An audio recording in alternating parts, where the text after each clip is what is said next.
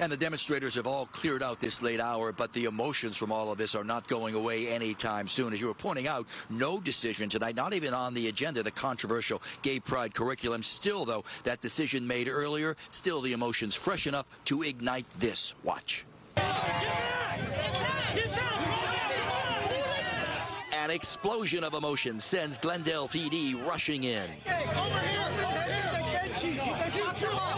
A wild scene here with the yelling, the shoving, all part of a tension-filled night surrounding the headquarters of the Glendale Unified School District. Half of the teachers support you, but they are terrified. Hundreds of demonstrators from both sides. These are pervert pedophiles. We got a bunch of pervert pedophiles running the show. Most very loud, either to support or protest the school board's earlier resolution to include gay pride curriculum in its classrooms, an issue that's left many divided. It was really heartbreaking to see our community being hit and manipulated, like they're using our children like puppets.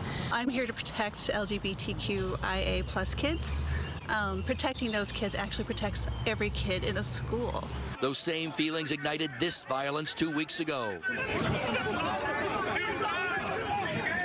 Fists flying, police making arrest, all following the school board's decision back then. But the emotional fallout from that controversial decision is far from over. Again, it brings police out in force. Tonight, officers in their tactical gear, setting up skirmish lines, even using this wired barricades to keep both sides and their emotions separated, emotions that are still near the breaking point.